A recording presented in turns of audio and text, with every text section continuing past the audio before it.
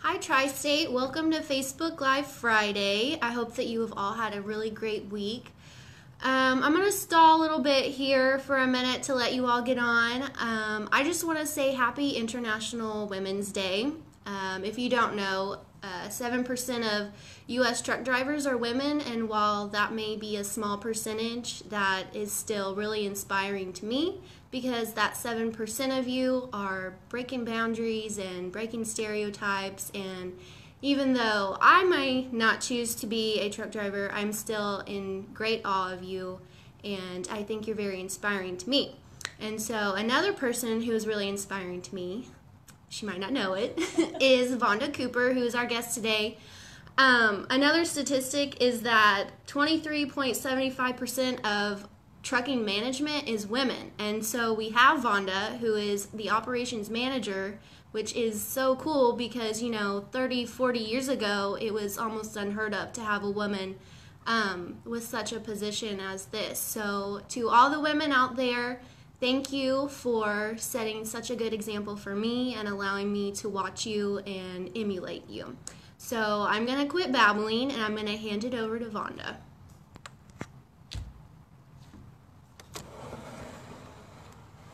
Hi everybody. Just to join in with Riley, we do appreciate all the ladies out there. We're fortunate that Tri-State allows our company to be a member of Women in Trucking, which is another great advocate for ladies in this business on all levels. So we do appreciate that. As I wanted to prepare for today, one more thing. I forgot to say, if you're on this call and you're driving, please hang up the call. We will have this posted later on our YouTube channel, and we want everybody to be safe. As I prepared for today, I got to thinking a little bit about positive things that have happened since our merger. Most of you know I came from the R&R group at merger, and it's been almost a year ago, which is kind of hard to believe because time has moved so quickly. And there was a lot of successes to reflect upon after the combining of the companies. We're moving in great strides. We're making great progress in our market sectors.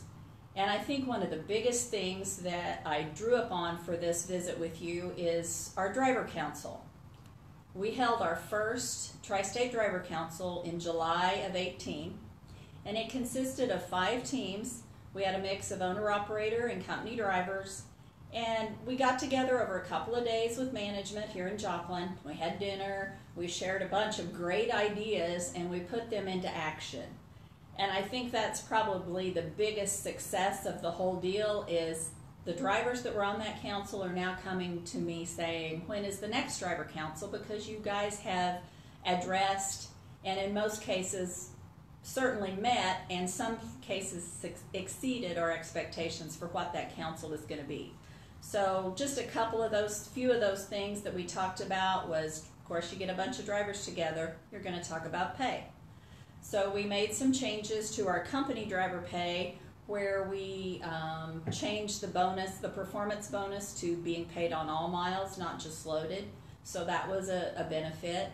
And also, as we continue to work through the year, our rates went up, both commercial and government. So the owner-operator's percentage was larger, and they got to share in a rate increase as well. Another thing that we touched on was corrected customer directions. Most of the drivers thought our directions were, in some cases, just blatantly wrong, bad, or unclear. And we've put it out there, and we still ask for your help in this. I can call somebody and ask them, I need truck driving directions to your facility. And whoever answers the phone, or even if they transfer me 2 or 3 times, most people can't even tell you how they got to work, let alone how do you get a truck into their facility. So we really want you to be telling us when directions are wrong and helping us keep those corrected and updated. There's a macro question on your 7 that says were the directions and instructions complete and accurate. And if you put a no, please follow up and let us know, because those messages generated by those questions go to some key people in here. and we handle those issues, and we try to get everything updated and corrected for you guys and all the new drivers that might be coming in. Another issue with the driver council was our Qualcomm messages were considered excessive and duplicated. So we worked real hard to reduce the number, and we are still working to clean up some of the customer info. In some cases, we had, after you combine 2 or 3 companies, you combine all this information into one computer platform, and you have 6 codes for one customer, all with different degrees of information. So we're working to clean those up, get down to 1 code per customer so that you get the best information, but we need your input to see continued improvements. Another thing the driver council asked for was GPS coordinates be added to our major customers. That is still a work in progress. We're getting a lot of them on the majors, but we'd like to be able to do that on all of them, because sometimes an address in your GPS is not good. They may want you at a bunker site instead of at a actual building facility office situation. So we're working on getting those things adjusted and get the GPS coordinates in there for you. I had already mentioned the questions on the macro 7 or empty call. A lot of times when we get those responses, the first question on the macro is, were you treated with respect? And we're getting no in a lot of cases, and then when we follow up with the driver's saying, no, I was treated with respect, it's fine. I don't know why I hit no, I thought I hit yes. So either one of 2 things is happening. Either the system is somehow putting an N in there. If you meant a Y, we're checking that. Also, if it is a no, don't be afraid when we call to tell us, what the issues were. We understand that, everybody has a bad day. We shouldn't show it at our customer locations, and a customer certainly should not treat you with no respect. So please let us know if there is an issue, and we'll take it to heart and address it for you. Extended coverage was another topic of our driver council, and we've made several enhancements over the last year, adding both day and evening supervisors. We've added in count to our after hours group. And in the near future, we're looking to bring our after-hours operations people and our maintenance people into the same area. I'm a big proponent of osmosis. You may not be on the phone with that person, but if you're overhearing a conversation, you're going to gather information that could be important to you as you go as you go through your day and make decisions. So we're trying to get the synergies gained by combining those 2 groups, and there'll be more on that coming up in the next week or so. The other question the driver council wanted was a driver app, and that is a work in progress. We're hoping that testing could begin as early as next week, and the first people that we'll reach out to will be the driver council members. Let them test the app. That was their idea. See what we can do to make it better, see what doesn't work, before we put it out to the fleet, because that would just be overwhelming if we put something out there and it doesn't work and everybody lets us know. So we'll test, and then we'll get that out to the fleet as soon as we can.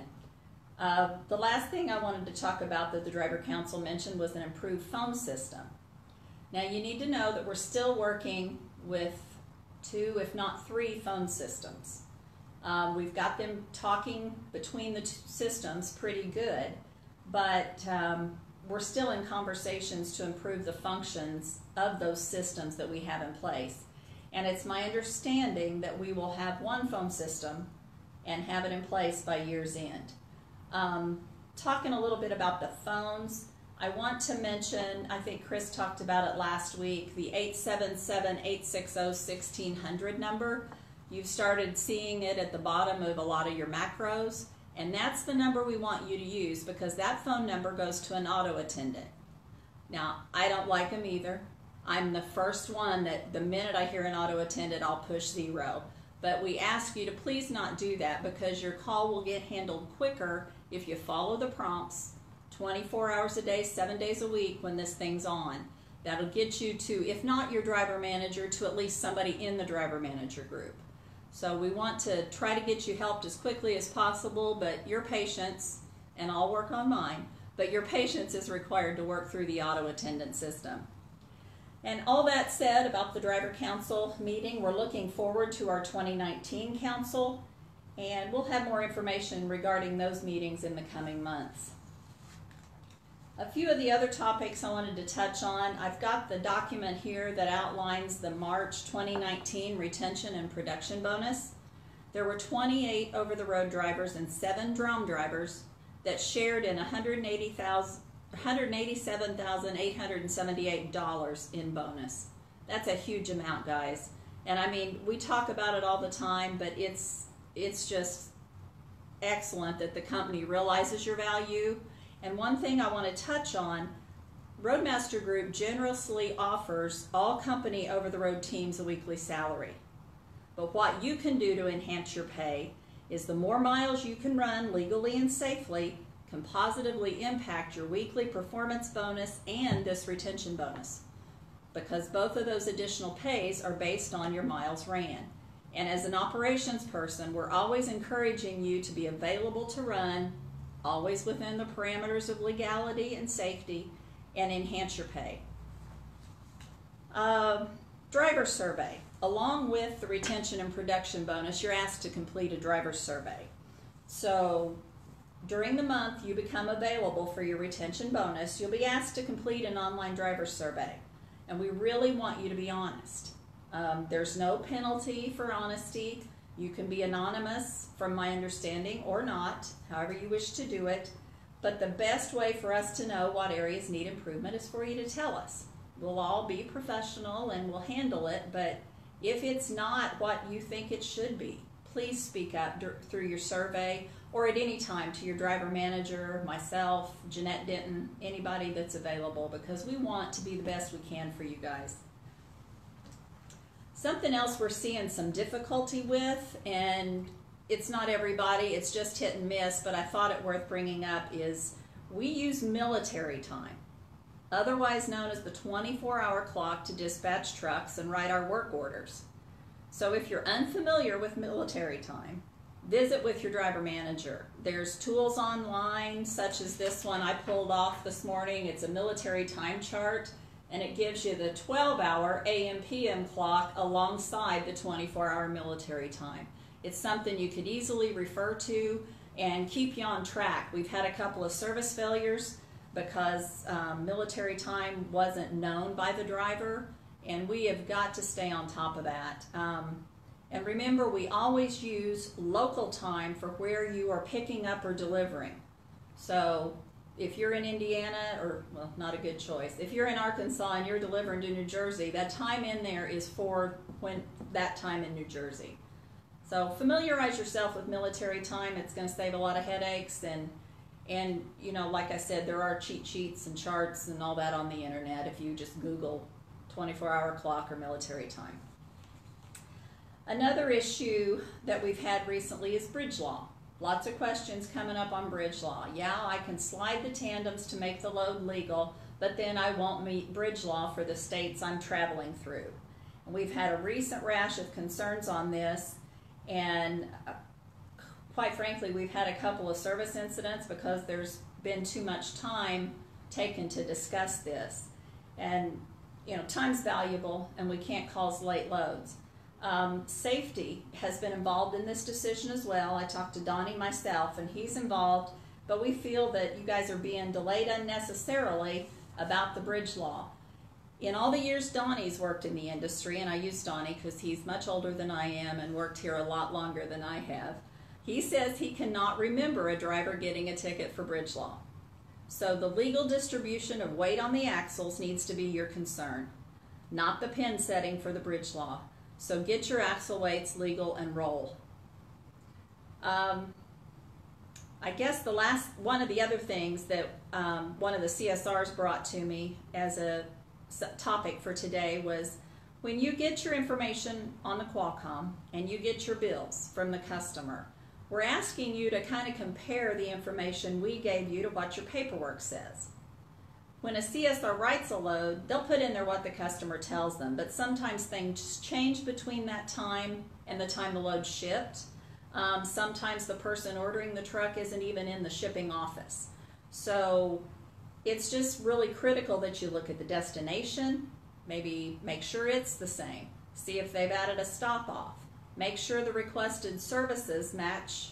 And owner-operators check the rates on the things. You know, we could have made an error in entering the rate in the computer, the rate on the bills. If it doesn't match any of these differences, we need you to call your dispatcher, because it's critical. We can fix them while you're there.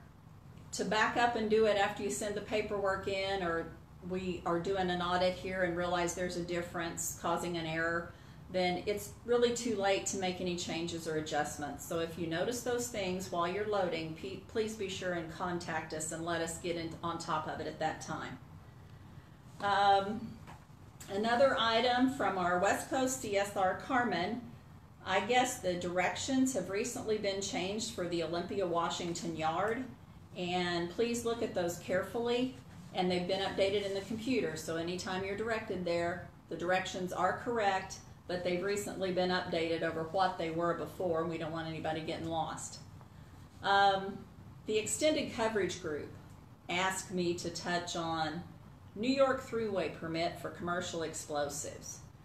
The 4 items that they need to get you a valid permit are: when will you be there to the entry point for the thruway, what is your entry point, what is your exit point, and either your email or a fax number to send it to the driver. And one thing we ran into recently was there is a note on page 2 of the permit that says permits expire 24 hours after initial entry on the thruway system if presented to a toll collector. All other permits will expire at midnight on their end date. So just know those and read the fine print. It's important that you realize, you know, what the expiration of your permit is, because you don't want to be escorted off the thruway for any reason. I guess the last couple of things, well, let me pause. Have we had any questions? We have one question from Jason Matthews, and he says, are there going to be new council members in 2019? There will be some new council members. A couple of the teams that were on the council last year aren't going to be able to participate, so we will be having new council members on the team. So that's a good question, Jason. You're very active on these calls. Thank you for listening and for participating. Anything That's all else? for now. Okay. Mm-hmm. All right. Touch a little bit on carrier performance. Carrier performance is something that is monitored. We monitor it internally. The Department of Defense monitors it to great detail. And a lot of our other commercial carriers provide us with service reports and different things like that.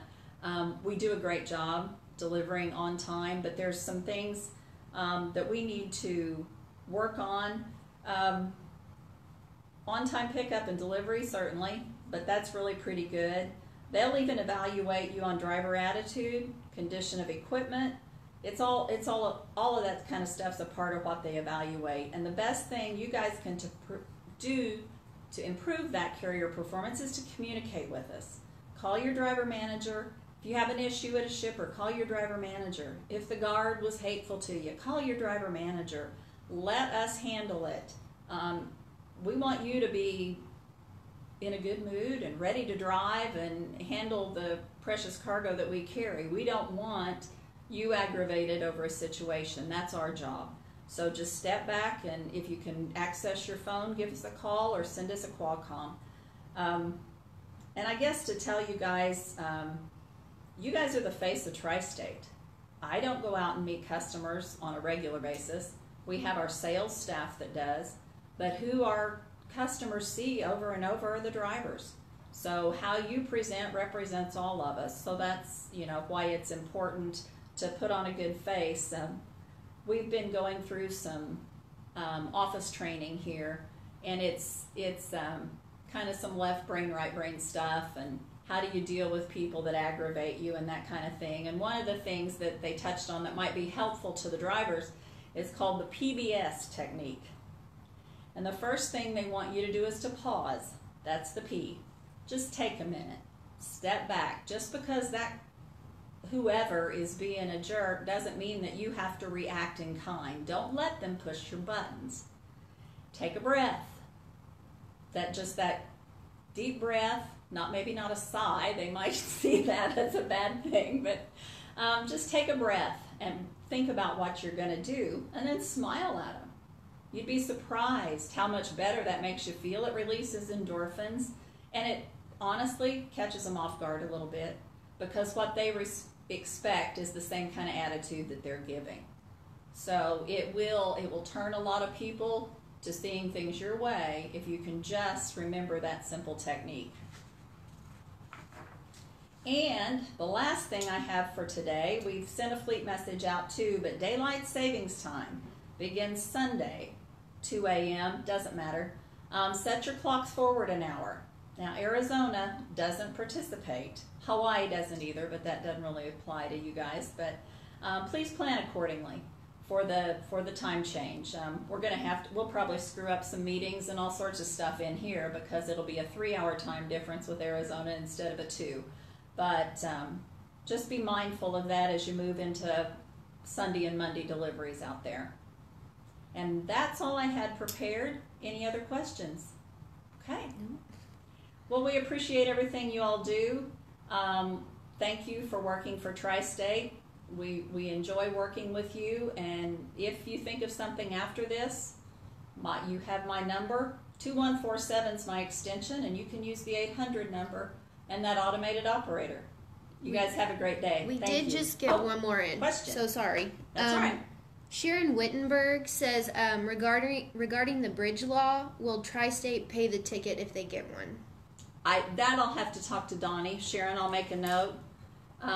Since we've never gotten one, I don't know that that's even something they've thought about. But I will check with Donnie and get back to you personally. And it looks like that's it, so I'm sorry. That's okay. No problem at all. All right. All right. Thanks, guys. Thank you.